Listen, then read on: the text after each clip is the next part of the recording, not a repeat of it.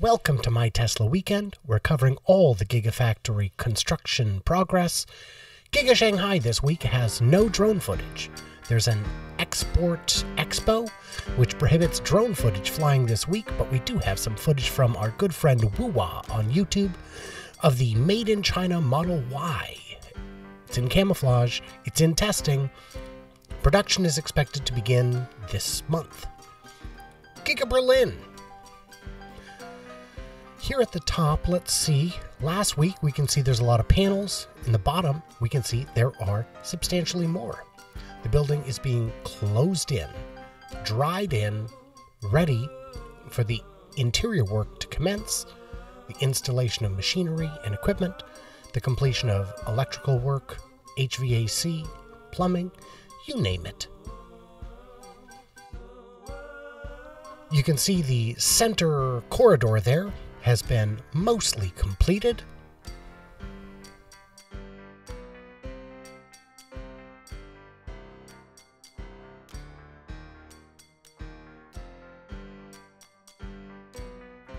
Getting on towards the pit, there were forms last week that are now very elaborate foundations. Foundations are being backfilled with dirt to complete them. The corridor down between the buildings is now nearing completion. A lot of dirt has been moved back to fill in around the foundations.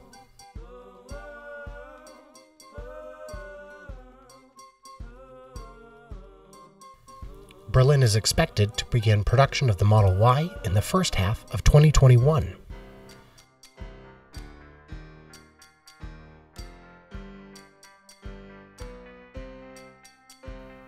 The farthest most side of the building has got all of its walls up, all of its columns at least, a lot of its roof work, and more.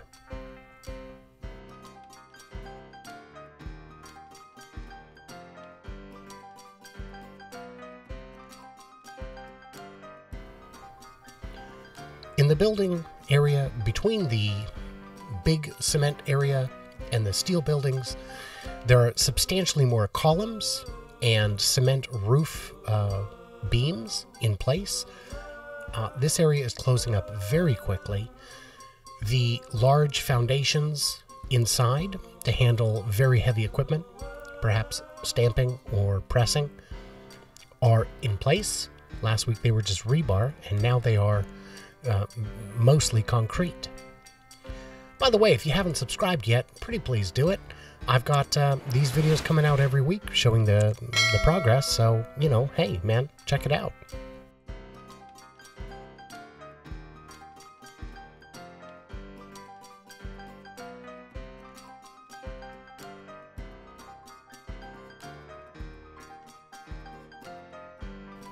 The Battery and Motor Works building, it's officially just called the Motorworks building, but it's believed that the Roadrunner 4680 cells will be manufactured in this building, or at least assembled into packs here. The walls are going up, the exterior sheathing, and inside, concrete work is mostly complete. From last week to this week, we can see almost all of the loading docks are finished, with steel rolling doors and the hydraulic loading areas to adjust the height for trucks that come in. Almost all of the windows are up, and it's, from what we understand, interior work is well underway and some equipment has been installed. Additional fire escapes have been placed. This part of the building is getting very close to completion. You can see all of the columns are up. Roof work is moving very quickly. It is closing off, and it is moving, frankly, very quick. The number of cranes at this site is just ridiculous. Here's a nice long tracking shot to show you just how close to complete this building is. You can see floors in between the ground and the roof that have been assembled, the second floors. And you can see the roof work is substantially complete. And a quick thank you to my 58 subscribers. I don't know who you guys are, but you're pretty awesome. I'm just going to say that. Here we can see massive cement columns going up, and we can see a lot of work has been done at this end of the building. Roof panels. And the roof is connecting now to the main cement portion of the building. Here's the large concrete hallway, which we believe will be used for storage of larger of inventory. Storage of body panels and whatnot before they're in use. And you can see on the left, there's a lot of equipment already being installed. And now on the right, you can see even more equipment is ready for installation. Giga Texas. This is where the excitement is this week. Last week you could see there were a lot of footers in place, and this week the holes have been replaced with concrete, and the number of footers has expanded. On the left you can see a new dugout trench. You can see additional gravel brought in for geopier work.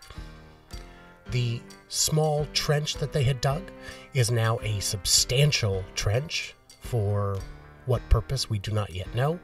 If you look under the power lines, you see it's mostly been cleared. There's some construction equipment and offices there. There's a small retention pond that's been dug.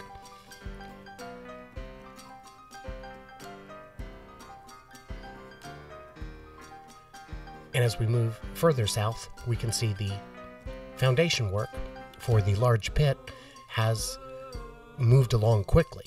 There's vastly more concrete than there was last week. The walls are going up, and they've actually replaced a substantial amount of dirt to fill out the area, bringing it back up to grade.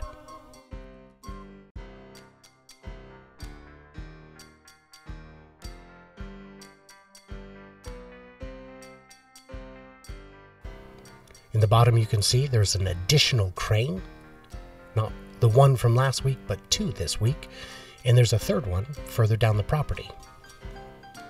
Oh, I guess there's still two. Well, there's a third one, trust me.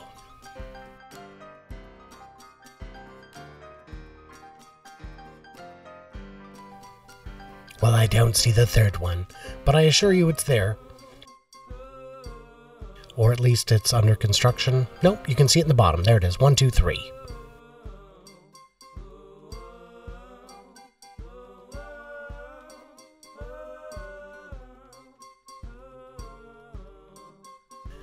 In the bottom, you can also see the center area is completely filled in to grade.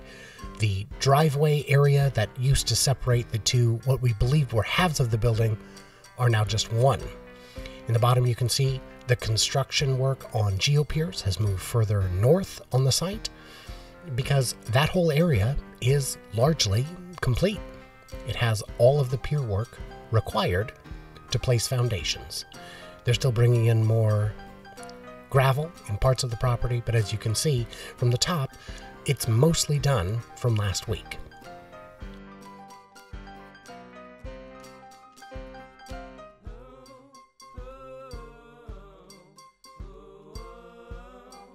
There are vastly more footer holes dug, which they're beginning to place rebar in and complete.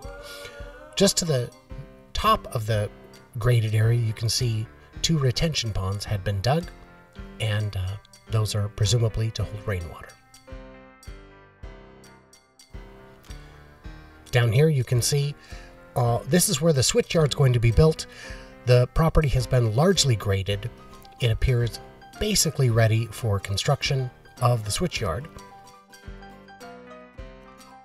And as we move a little further south, we can see the temporary switchyard area, which last week was mostly gravel, is now essentially complete, ready for the placement of the switchyard.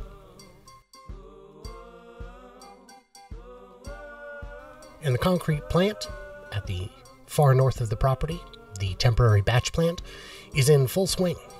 The pit that they had dug out is now ready for use for whatever purpose it serves. Right there. And the amount of gravel and sand and material to make concrete has been increased significantly. So that's kind of all we have for this week. It's a lot of progress, my friends. It's a lot of progress. So here's what I need from you. Could you do me a favor? Could you do me a kindness? Could you subscribe? If you like it, share it. If you think it's valuable, that's even better. But whatever you do, just know I love you guys, and I will talk to you, next week.